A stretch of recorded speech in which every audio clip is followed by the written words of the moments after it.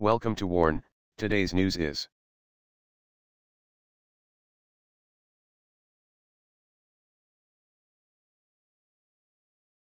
ISRO to usher in a new era of satellites with electric propulsion.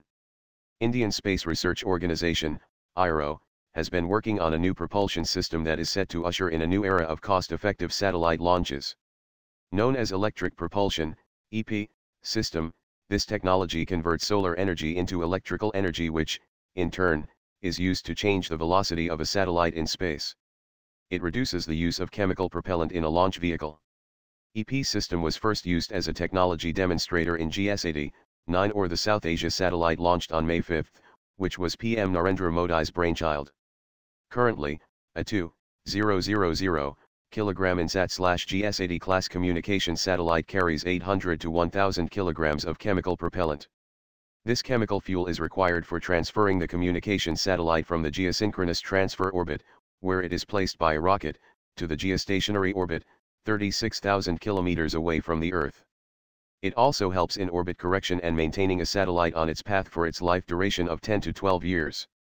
However, the new electric propulsion system reduces the usage of chemical propellant to just 100 to 200 kilograms, as the former serves as the backup power for correcting the orbit of the spacecraft. The EP system gives small but accurate thrust to a satellite in its orbit. It can be used for course correction of a satellite during its life duration, said a top source in ISRO. The EP system basically converts solar energy into electrical energy and then kinetic energy by generating thrust that propels a satellite. The system just needs a solar panel and components for charging ions, he said. With the new system, we can reduce the quantity of chemical propellant carried on a satellite and thus carry a heavier payload to space, said Dr. K. Sivan, director of Thiruvananthapuram-based Vikram Sarabhai Space Center. Center to make indigenous navigation system mandatory for new aircrafts. The center is soon expected to issue the notification to make GAGAN, the indigenously developed navigation system, mandatory for new aircraft registered in the country from January 1, 2019. This would enable the country to break free from the overdependence on the international tech regime led by the Global Positioning System, GPS, of the United States and Global Navigation Satellite System, GLONASS, of Russia, while also plugging the gap in covering the equatorial region. Speaking to Express, sources in the Ministry of Civil Aviation confirmed that GAGAN, or GPS-aided Geo-Augmented Navigation, jointly developed by Indian Space Research Organisation, ISRO, and the Airports Authority of India, is ready for full optimization and has obtained an international certification for approach and precision landing operations, APV1/15, over the subcontinent. The Director General of Civil Aviation has conducted rigorous ground tests for 2 years meeting the prescribed international civil aviation requirements, said ISRO Chairman S. Kiran Kumar, adding that GAGAN compliance would very soon be made mandatory for aircraft. Any GAGAN-enabled receiver will provide accurate positional information which can be relied upon, he said. India is only the 4th country in the world to have the capability to provide certified satellite-based augmentation services over its flight information region, thus elevating it to the group of elite nations that can provide a platform for transition to satellite-based navigation. Beyond independence, GAGAN also claims to have several operational advantages that would make it essential for the aircraft flying here, said officials. According to them, the system would give airlines the ability to derive maximum flexibility, capacity utilization, fuel consumption with direct routing and lower carbon footprint, which would encourage regional operators to make their aircraft GAGAN ready. Iranian Army kills scores of possibly Pakistani terrorists near Pak border. Iran's Islamic Revolutionary Guard Corps, IRGC, forces killed a large score of Sunni terrorists in the southeastern provinces of Sistan and Baluchistan, Thursday, the Tasnim news agency reported. According to the statement released by the Iran-based news agency, the IRGC attacked a group of Sunni Pakistani terrorists in the southeastern part of the country bordering with Pakistan, killing a number of militants, while also confiscating a large amount of explosives and ammunitions. The IRGC's Quds base, operating in Iran's southeastern regions, told the Tasnim agency that clashes between their forces and the terrorists broke out inside the Kasra al-Khand County during the afternoon hours on Thursday. The security forces have destroyed an explosive-laden device with 600 kilograms of explosives, and have confiscated 5 bombs improvised for suicide attacks, more than 700 kilograms of explosive materials, tens of thousands of cartridges, and a number of weapons, a statement from the Iranian Ministry of Defense read. Relations between Iran and Pakistan have remained tensed ever since Islamic terrorists from Pakistan killed nearly a dozen Iranian army soldiers. Overdependence on CPEC will put Pak's economy at risk, warns IMF. The International Monetary Fund, IMF, said the outlook for Pakistan's economy was favorable, citing Chinese infrastructure investments among reasons for growth, but warned of risks to recent progress.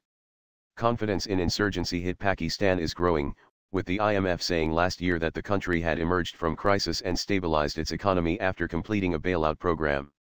However, the IMF warned in a report on Friday that macroeconomic stability gains have started to erode and could pose risks to the economic outlook. Pakistan's outlook for economic growth is favorable, with real GDP estimated at 5.3% in 2016/17 and strengthening to 6% over the medium term on the back of stepped-up China-Pakistan economic corridor investments, improved availability of energy, and growth-supporting structural reforms, the report said. However, macroeconomic stability gains have begun to erode and could pose risks to the economic outlook, it added. Prime Minister Nawaz Sharif vowed to boost the long-depressed economy after winning a third term in 2013. Encouraged, and undeterred by domestic debt of $182 billion, Islamabad set an ambitious yearly growth target of 5.7% for 2016/2017. The World Bank predicted 5.4% growth by 2018. Hopes are pinned on the China-Pakistan Economic Corridor, a $46 billion initiative by Beijing that aims to link the Asian superpower's Xinjiang region with the Arabian Sea through Pakistan. The plan encompasses a series of infrastructure, power and transport upgrades that Islamabad hopes will kickstart the economy. But experts say the deal is opaque, and much more transparency is needed before they can assess any impact for Pakistan, including, for example, whether the $46 billion is an investment or a loan. Kratos to promote Valkyrie, Mako Drones in Paris. Kratos Defense and Security Solutions will unveil a new class of unmanned aerial systems XQ-222 Valkyrie and UTAP-22 Mako at the 2017 Paris Air Show held in June 19 to 25. The Valkyrie and the Mako are highly maneuverable, stealthy, able to fly at near supersonic speeds, and can carry and deploy weapons or surveillance systems. The larger Valkyrie, measuring in at roughly 30 feet in length, has a range of more than 3,000 nautical miles. Most important, Kratos UAVs are aligned with emerging military strategies because they are reusable and lower priced in the $2 million to $3 million range. The Valkyrie was recently announced by the Air Force Research Labs, AFRL, at a presentation on its low-cost attritable aircraft technology, LCAAT, program at Wright-Patterson Air Force Base. If you team up a bunch of these aircraft with an F-35 or an F-22, or some of our surveillance assets, you'd basically be able to cover more space at a lower cost point, Bill Barron, AFRL LCAAT project manager, told the Dayton Daily News at the May 9 event. The Valkyrie has been in development since July 2016, when the U.S. Air Force awarded a contract to Kratos to develop the LCAAT. After a less than 2-year design and development effort, the Valkyrie is scheduled for its first flight in spring of 2018. The Mako is already operational and is scheduled for follow-on test flights, where it will carry sensors and be teamed with manned aircraft, in June, July and August of this year. India and Australia share expertise on C-17A Globemaster 3. A Royal Australian Air Force, RAAF, C-17A Globemaster 3 and crew have conducted a 1-week visit to their Indian Air Force counterparts. The visit to Hindon and Agra Air Force stations, held from the 12th to June 16 this year, included a series of briefings and presentations on each nation's respective Globemaster capability. Group Captain Adam Williams, officer commanding No. 86 Wing, leader of the Australian contingent, said the Globemaster was a critical capability for both countries. Our air forces operate the Globemaster within the same region, but our workforces seldom have opportunities to meet face-to-face, GPCAPT Williams said.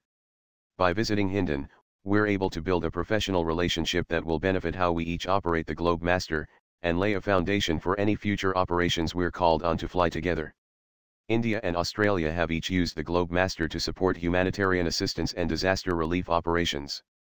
In February 2016, an IAF Globemaster visited RAAF base Amberley en route to provide humanitarian supplies to Fiji in the wake of Cyclone Winston. While the model of Globemaster is exactly the same for both countries, GPCAPT Williams said Australia benefited from an opportunity to fly on board an Indian aircraft during their visit. We were fortunate to experience an Indian Air Force mission to Leh in the Himalayas, which is 3,200 meters above sea level, GPCAPT Williams said. The lower air pressure at these higher altitudes affects the aircraft's performance significantly during landing and takeoff. We're grateful for the opportunity to see how the Indian Air Force operates into airfields at such elevated environments, and will apply their experience to how we fly the Globemaster. The RAAF contingent was also able to share its own experiences in operating Globemasters over the past 10 years. Our briefing to the Indian Air Force included a summary of how we conduct ultra-long-range missions, and our experience of air-to-air refueling between the KC-30A multi-role tanker transport and the C-17A, GPCAPT Williams said. We've also shared our experiences with Plan Jericho, such as how we're applying advances with information and communications technology to the Globemaster's mission. Australia has a fleet of 8 C-17As, operated from RAAF base Amberley west of Brisbane. 4 aircraft were acquired between 2006 and 2008, with further examples being acquired in 2011, 2012 and 2015, 2 aircraft. The IAF currently operates a fleet of 10 C-17As, acquired between 2013 and 2015. India may sue Polish firm over armoured recovery vehicle contract. The Indian government may file a lawsuit against Polski Holding Obrony of Poland, formerly known as Bumer, for allegedly not honouring a contract to supply full technology transfer for key systems of armoured recovery vehicles, or ARV, to be manufactured in India by state-owned Bharat Earth Movers Limited for the Indian Army. Despite an undersigned contract worth $275 million signed in January 2012 for supply of 204 ARVs, the Polish company has not given critical technology transfer for ARVs to be manufactured by BEML in India. The Polish company also refused to open performance bank guarantee of $100 million for technology transfer of critical systems for ARVs, and despite several reminders, FO has refused to honor its commitment, according to an Indian Ministry of Defence official, who spoke to Defence News on condition of anonymity. India is now actively pursuing to file a lawsuit against FO for not honouring its commitment, and the Indian government will now recover liquidity damages, the MOD source added. BEML bagged an order from the MOD in November 2011 to produce 204 ARVs with full technology transfer from FO for the Indian Army's Russian-made T-72 main battle tanks. Under the contract, 50% of the ARV was to be homemade by BEML, and FO was to provide full critical technology transfer to crucial subsystems, according to a BEML executive, who spoke on condition of anonymity. We are now actively seeking other alternatives to complete this program. Per the contract, each ARV would cost $1.4 million and be supplied within 3 years. The currently Army faces an acute shortages of ARVs, an Army official said. ISRO set to launch backup satellite to replace IRNSS-1A. In an attempt to keep India's regional navigation satellite system fully operational, the Indian Space Research Organisation, ISRO, is preparing to launch a backup for IRNSS-1A, one of the 7 satellites in the constellation, that has been hobbled by the failure of the atomic clocks on board. The PSLV-C39 mission, scheduled for late July or early August, will carry the new satellite named IRNSS-1H into orbit, K. Sivan, director of Vikram Sarabhai Space Center, told The Hindu. Replacing IRNSS-1A became a priority for the ISRO after it was confirmed in January this year that all the 3 rubidium atomic clocks on board had stopped functioning. The space agency had decided on launching one of the 2 spare satellites after initial efforts to restart the clocks failed. ISRO to launch CARTOSAT-2E on board PSLV, C-38 on June 23. Now, Indian Space Research Organisation, ISRO, has scheduled the launch of the Cartosat 2E satellite on board its proven workhorse polar satellite launch vehicle, PSLV C-38 for June 23. Preparations are on full swing as the vehicle is assembled and integrated with the satellite. Called the Eye in the Sky, Cartosat 2E satellite is an advanced remote sensing satellite or Earth observation satellite having surveillance capabilities with its multispectral optical imager and panchromatic camera. It will be launched on board PSLV C-38 on June 23, ISRO Chairman S. Kiran Kumar told TOI. It is similar to the Cartosat 2 series satellites launched in June last year and February this year, he said.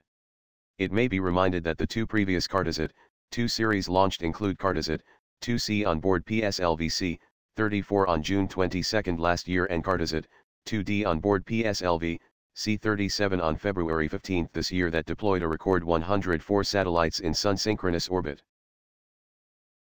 Maiden test of anti-radiation missile soon. The Defense Research and Development Organization, DRDO, is readying to conduct the first test of indigenously developed new generation anti-radiation missile, NGARM, which is capable of destroying enemy radars, tracking systems and communication facilities. Defense sources said preparation for the test is in full swing. The air-to-surface missile having a strike range of over 100 kilometers will be fired from Sukhoi 30 Mki fighter aircraft soon. Development of the missile has been completed. It is being integrated with the launching platform. If everything goes as per plan, the maiden test of the weapons system would be carried out in November, said a defense official. Indian Navy commissions another water jet fast attack craft INS TARASA in its folder. TARASA, the last warship of the 4 follow-on water jet fast attack crafts, built by the Garden Reach Shipbuilders and Engineers Limited, GRSE, was formally handed over to the Indian Navy on Thursday. TARASA, named after an island in the Andaman, is fitted with 3 water jet propulsion systems powered by marine diesel engines generating 2720 kW of power. To provide artillery fire support during attack missions, it is also fitted with CRN-91 indigenous 30mm gun. At a program held at Garden Reach, Rear Admiral V.K. Saxena, retained, Chairman and Managing Director, GRSE handed over TARASA to the commanding officer of the ship Lieutenant CDR Praveen Kumar. Rear Admiral Sandeep Nathani VSM, Chief Staff Officer, Technical, of Western Naval Command carried out final inspection of the ship prior to its acceptance by the Navy. It may be mentioned that TARASA has the honor of being the first indigenously built warship to have successfully completed weapon trials prior to its delivery to the Indian Navy. This activity is normally undertaken after the ship is delivered to the Navy. With the handing over of TARASA, GRSE has once again demonstrated its commitment to strengthen the maritime security of the country. TITAGARH Wagons switches track to build ships. TITAGARH Wagons has transformed from being a wagon maker for the Indian Railways to also being a shipbuilder. By bagging the 175 crore order from the Indian Navy for the construction of 4 vessels, it has scored against defense PSUs like Goa Shipyard as well as private sector shipyards like Reliance Defense. A company official told Business Line that it was a tender-based procurement where 8 companies participated. TITAGARH Wagons was the lowest bidder. The other bidders included PSUs such as Garden Reach Shipbuilders and Engineers, Goa Shipyard Limited and private sector shipyards such as Tibma Shipyards, Reliance Defense. The company is among the largest private sector railway wagon manufacturers in India, and has been manufacturing wagons, coaches and specialized equipment for the railways, in addition to building Bailey bridges. Last November, TITAGARH Wagons participated in a tender floated by the Indian Navy for the manufacture of vessels and won the 75 crore order. In 2016, we expanded our footprint in the defense sector by obtaining our registration with the Indian Navy for vessels up to 120-meter length. This was followed by our first contract with the Indian Navy for 2 1000T oil tankers. These 2 vessels are being specially designed to support INS Vikramaditya, Indian Navy's flagship aircraft carrier, the official added. Russian, Indian defense ministers to meet next week. Indian Finance and Defense Minister Arun Jaitley will meet with Russian Defense Minister Army General Sergei Shoigu during his visit to Russia on June 21 to 23, a diplomatic source told TASS on Thursday. Indian Defense Minister Arun Jaitley will arrive in Russia next week. He will participate in a meeting of the Russian-Indian Intergovernmental Commission on Military and Technical Cooperation together with the Russian Defense Minister Sergei Shoigu, the source said.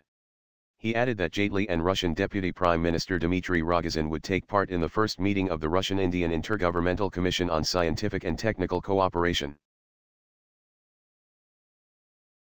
Thanks for watching. I hope you like this news. Please share your views in comment box. Please like and share this video. Press subscribe button and bell for auto update to you regarding my channel World Action and Reaction News, WARN.